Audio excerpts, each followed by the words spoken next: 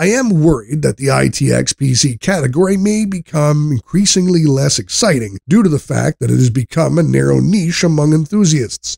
With the ITX RYZEN 5 7600X PC, I challenged myself to build a PC that is repeatable and easy to build, just like building an ATX PC. The main star of this PC build is the Thermaltake Tower 200, which is a great mini ITX case that comes at a decent price, unlike other ITX cases that tend to charge a hefty premium.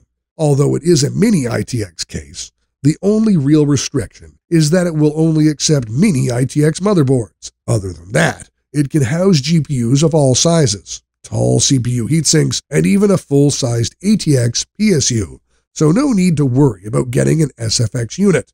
For the motherboard, I went with the MSI MPG B650i Edge Wi-Fi, as it is a high-quality ITX board with an 8-phase VRM config that can even handle a stock Ryzen 9 7950X. It has a great rear I/O that even includes both clear CMOS and BIOS flash buttons, and plenty of fast USB 3.2 ports. Besides the MSI MPG B650i Edge Wi-Fi, I chose the rest of the components as if I was choosing to build an ATX Tower PC. I was most excited to go with the Corsair RM850E for the PSU, since the case does not need SFX PSUs and 850 watts is plenty for anything. I would easily recommend this PSU even for an i9-14900K RTX 4090 PC without worries. Speaking of worries, I was initially worried about cooler support, as most ITX cases either only support AIOs or specific low-profile air coolers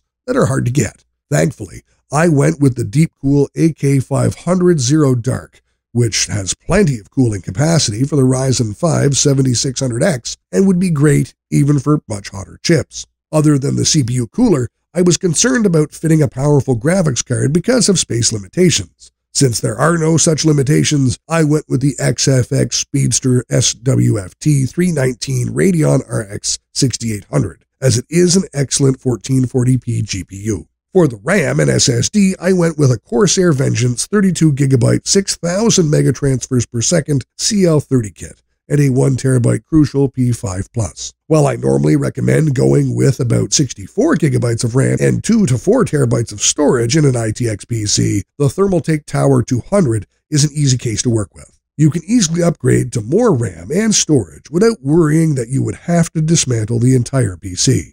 In conclusion, not everyone wants a large ATX PC, but it seems that ITX is still out of reach for many due to high costs and very limited component options. I am glad that Thermaltake and other vendors are taking notice and are bringing out options that would help build ITX PCs with the same convenience as ATX PCs. This Ryzen 5 7600X PC is a great starting point, especially for novices who want to build small form factor PCs without hassle. It is going to last a very long time, and as it uses ATX parts, except for the motherboard, it will be super easy to upgrade later, many years from now. At around $1,350, it won't break the bank, as most mini ITX PCs generally tend to cost about $1,500 or more.